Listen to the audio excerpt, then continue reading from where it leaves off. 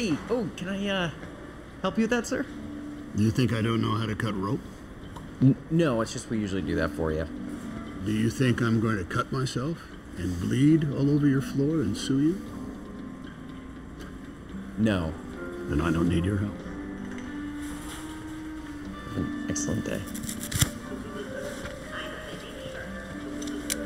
Idiot. Did you, find everything you're looking for today? Yes. Good. Let's see here.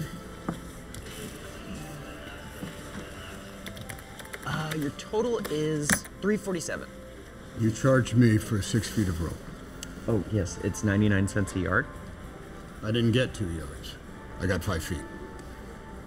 Yeah, we don't charge by the foot, we charge by the yard. 99 cents a yard is 33 cents a foot times 5. That's 165. You charged me $1.98. You're good at math. No, I know, but I can't put it into the computer the way that you just said. What the hell kind of computer can't do simple math?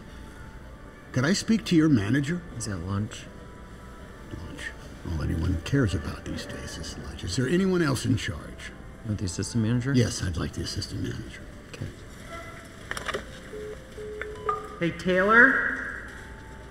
Taylor? The front register? What's up? Oh, hey, Taylor. This is the assistant manager? How old is she? Shouldn't you be in gym class? Sorry, what? Here, I got some change. Let me cover that extra 33 cents for you. Sir, I do not want your 33 cents. And this is not about 33 cents. This is about the fact that I got 5 feet of rope because I want 5 feet of rope, and I shouldn't have to pay for 6 feet of rope if I don't want 6 feet. Did you want another foot of rope?